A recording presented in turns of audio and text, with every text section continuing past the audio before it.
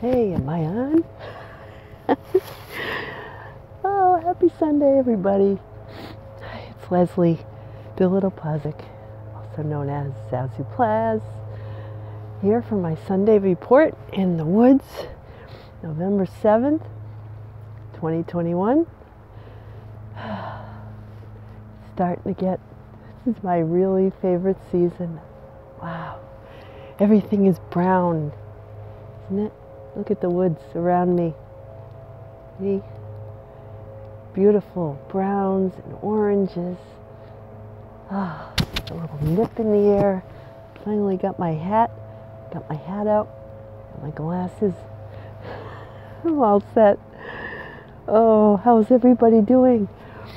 Hope you had a good Halloween and everything. Yeah. I've been thinking lately, and this is what this video is going to be about today.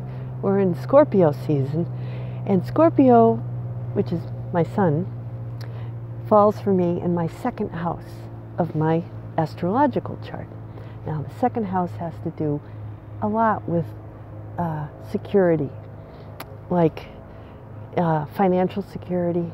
It has to do a lot with, how you provide for yourself, what you value, what you spend your time doing, and all that stuff. And for me, my sun is conjunct Neptune there. I got Neptune. Neptune is like, okay, it's like I go in the bathroom in the morning to take a shower. That's me. That's the sun. Is your, who you present to the world, right? Your purpose. I go in there with the purpose to take a shower.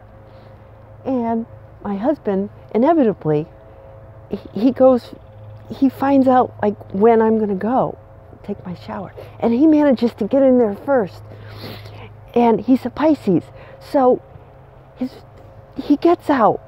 Everything is soaked. He's got this towel it's hanging on a clothes hanger because he hasn't put the hook up yet. He had to fix the wall where there was a big gouge in our bath, because our bathroom in our relationship corner, badly needs to be renovated, right?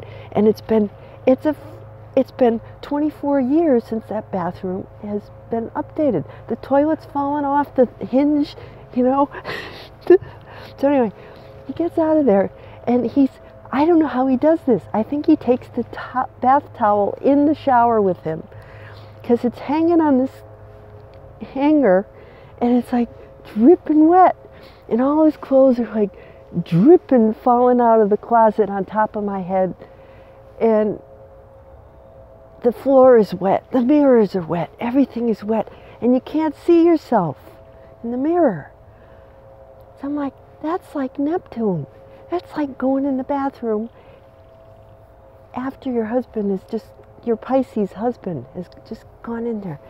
I have a grand trine in water. For anybody who knows astrology, grand trine is a good thing. It's like lucky, but mine is in water, which means that I'm deluged. It has to do with emotions and like wet water. Oh man, I just yanked off my own microphone. I'm coming back, don't worry. All right, I'm gonna put that on. See, so this is what happens. This is a very funny thing that happens. Okay. I can't get it to go back. Technical difficulties, folks. I'm gonna be, how can I do this? All right. Okay. All right. I'm back. So, yeah. So I've been thinking, I've been looking through all my old photos, and I can look at them and I say, I did a report on that one. I did a report on that one, that one, that one. And the stuff that bugged me in those photos, it's like, meh. So I think getting out here and talking to myself in the woods is doing something. It is cleaning out you know, my mental box of memories, or my, I don't know, it does something. Because I feel like I've accomplished something when I'm done with these videos. I hope you watch them. I hope you find them entertaining and useful, and that you share them. Please feel free to share and share. Zazoo Plazz. I'm trying to build my Zazoo Plazz community and to spread a little light.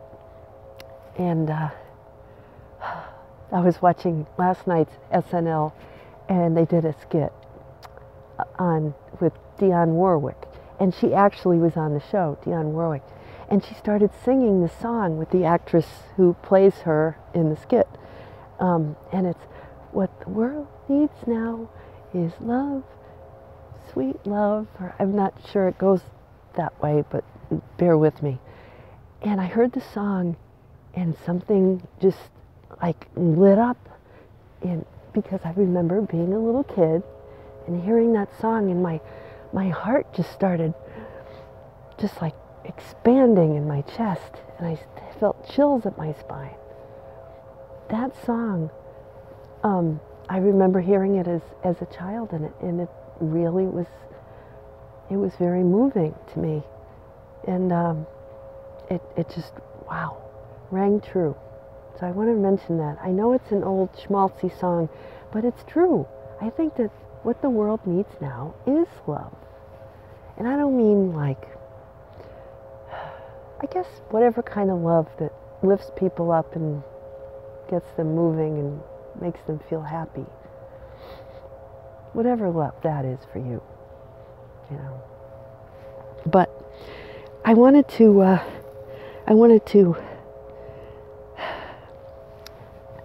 talk a little bit today about money and faith, because I was reading today. I always do the readings because I find that the readings, with my Catholic background, they provide a framework for me to bounce off of, and it kind of agrees with what I felt like talking about. So there's something there, I don't know. But it's about, you know, God taking care of widows, or the universe, or spirit, or whoever.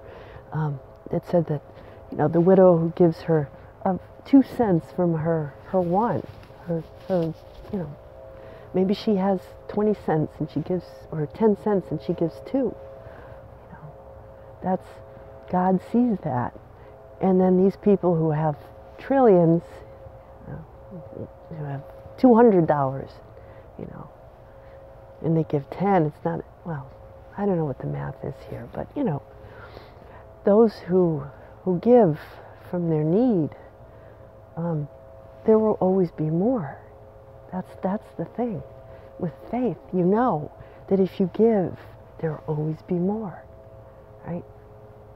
I tried explaining this to some people in my life, and they're like, no, you gotta, you know, you gotta save it. You gotta have money for your future. You gotta, you know, work hard, and that's the only way you're gonna get money. And, well, there is a place for hard work, but I think that it's tied to emotion. And if I've wrestled with this my whole life, you know. I've had jobs where I've struggled, and one little story kind of just occurred to me. About a year after I graduated from college, I had worked in, let's see, I was in about my second job. Yeah, because the first one, the market crashed. So I was only in that one about a year, and then I moved on because, you know, I had to. I mean, I could. And so I had this boyfriend at the time, and it's his birthday today, and I can't help but think, happy birthday, you know who you are. 11/7. So, you know, when you've had friends in your life, even, in your 20s. This was my college boyfriend, who is also a Scorpio. He's also Scorpio. And so we were two Scorpios together. You can imagine that. That was intense. But anyway, he's an accountant. And, well, he was an accountant. And through him, I got this job in an insurance company. And, because I would hang out with him and his friends, and they all worked there. Connecticut, Hartford area, insurance. That was the thing back in the 80s. This was 87, 88. And so it was that on my 23rd birthday, 1988, I happened to be working at this accounting job. And it was like, it was a property accounting department. And they gave me all the crap, because I was the newest member of the department. They gave me all the crap properties that had problems. Like they were trying to collect, on the property insurance or whatever it was. And it wasn't, I had all these losing portfolios. And I found myself staying late, and it was my birthday. And he had stopped by. I don't know, he had left a birthday card on my desk, because he worked there too, but in a more fortunate department. And I opened it. This may end up in a future book. And it was this card, and it was this woman in ratty clothes. Her socks are down around her ankles.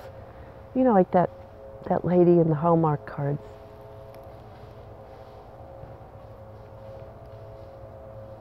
Now we got people. Yeah. So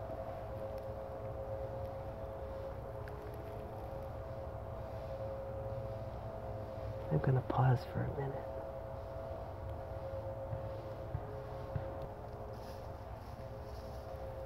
Okay, we had people.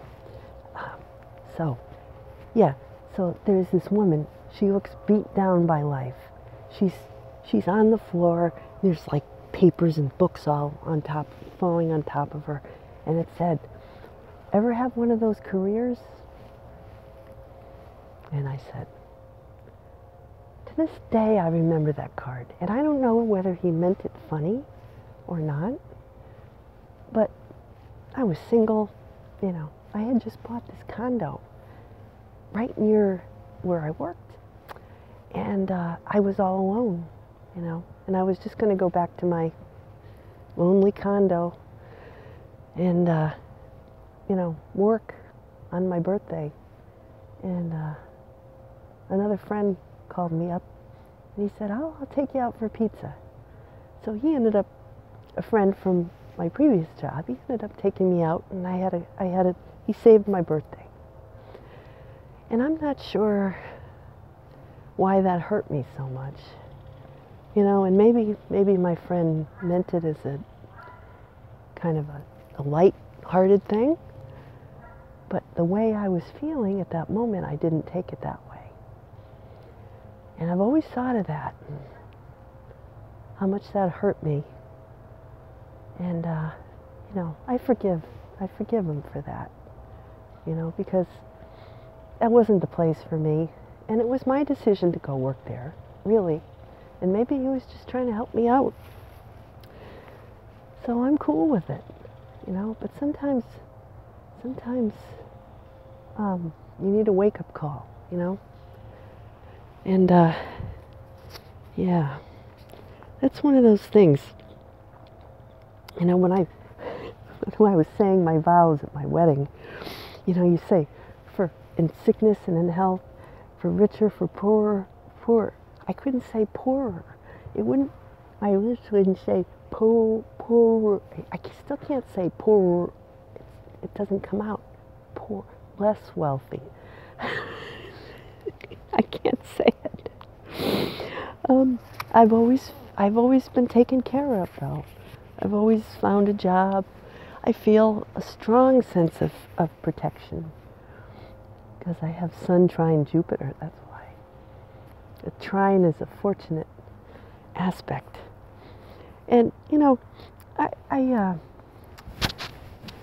never put much stock in material things. It's something my tourist dad finds hard to understand, because for Taurians, you know, they're all about money and, you know, a nice car. You gotta have the best, right?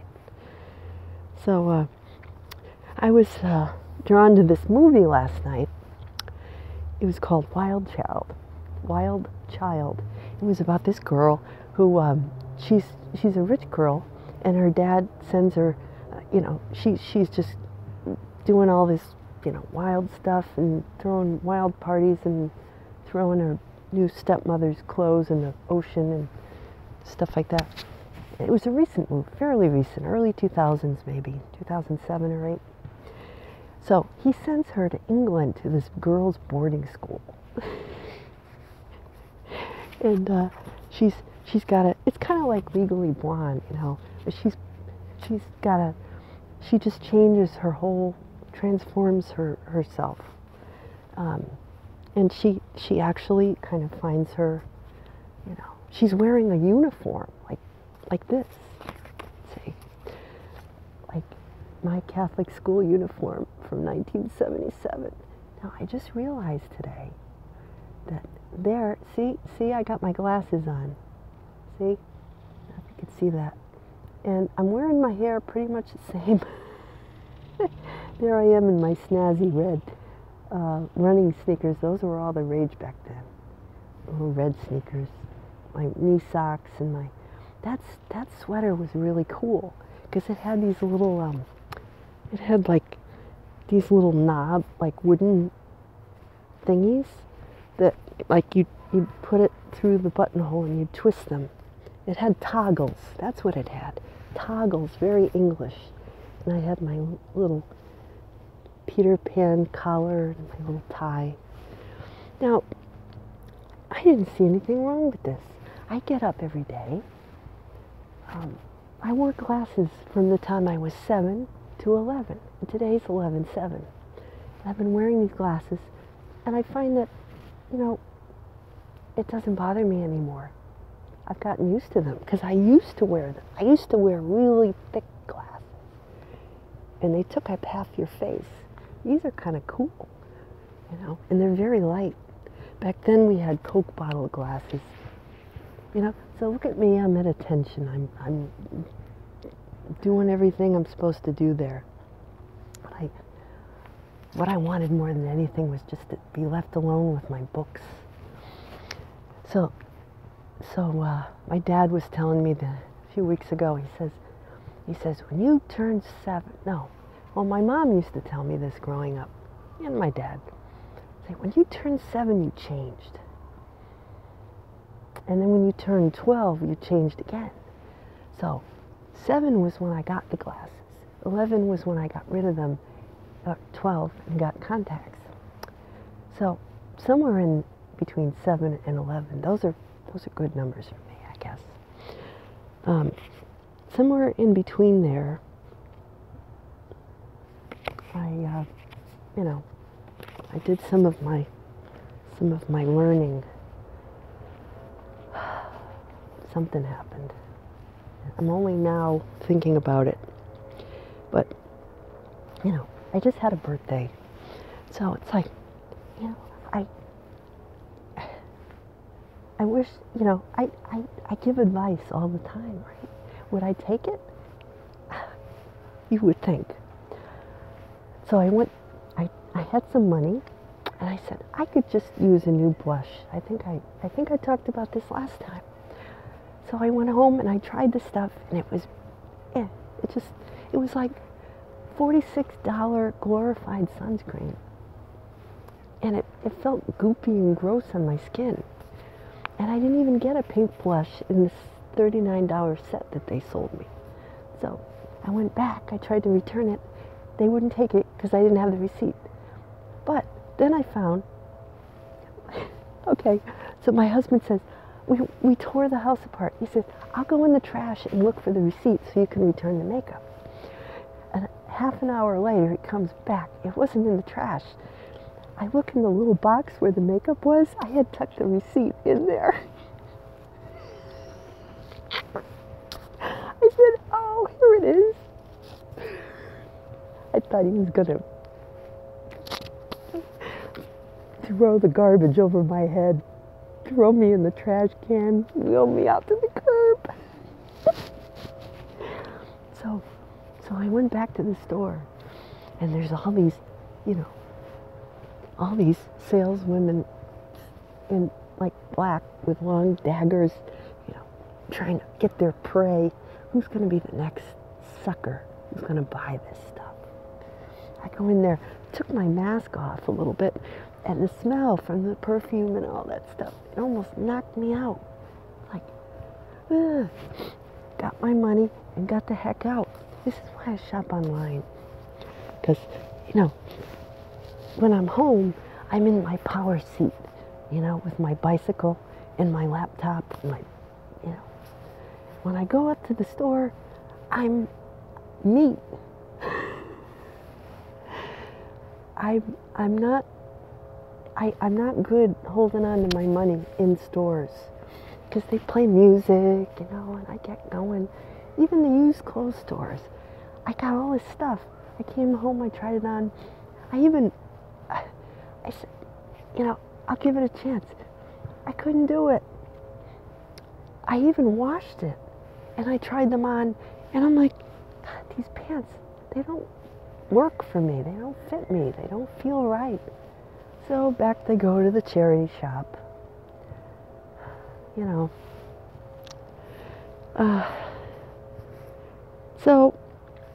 And then I've been giving away my mother's clothes. She had a nice, cozy, sort of maroon-colored fleece zip up with a hood. Like, this is great. I'll try this. I put it on, and I took the dog for a walk.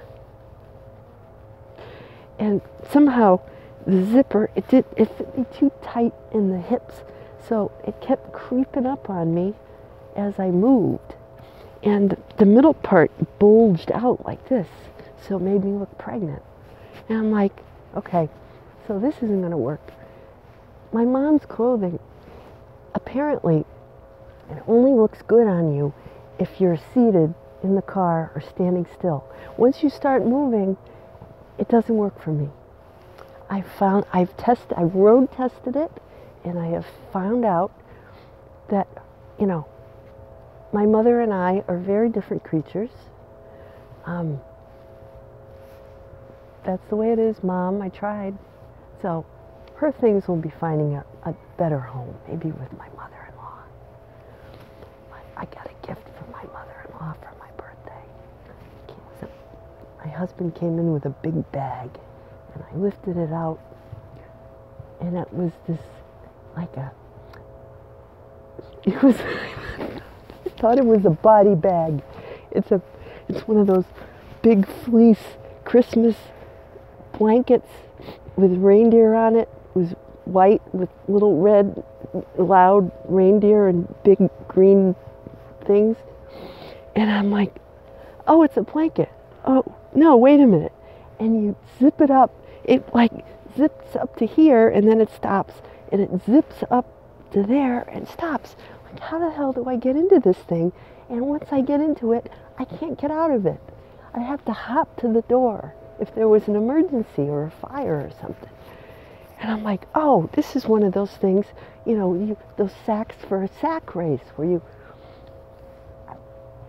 I don't want to be ungrateful. I really don't. But I just can't wear I'm not the kind of person who sits around in a body bag. Please zip up reindeer body bag. It's just not my cup of tea, And just like that mug she gave me with and then she put, to happy birthday to my adopted daughter.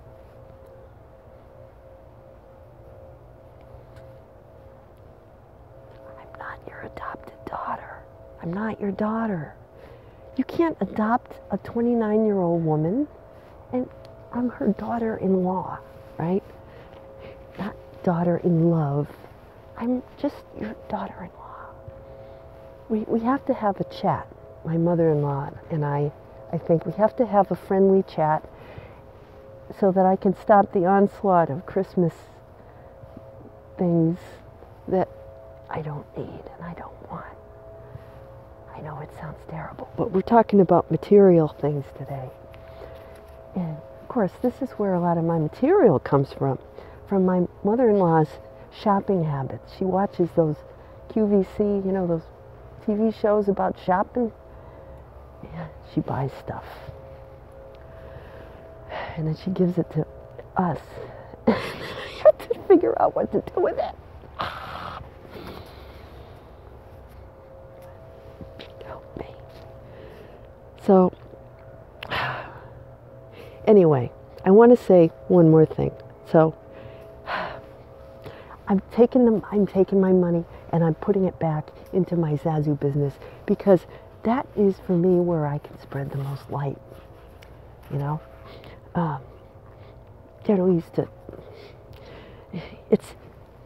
money is just the physical manifestation of how well you're using energy in the world. That's what I'm going to say. My kid, my youngest kid, he texts me. He and his friends and his girlfriend, they got in the car, just took a road trip to upstate New York. They went to Woodstock. And he says, yeah, there's a bunch of old hippies up here, you know, hanging out and, you know, playing Bob Dylan music and stuff, and wearing tie-dye. Just like my mother-in-law said, she said, you know, it's really in style now is that tie-dye stuff.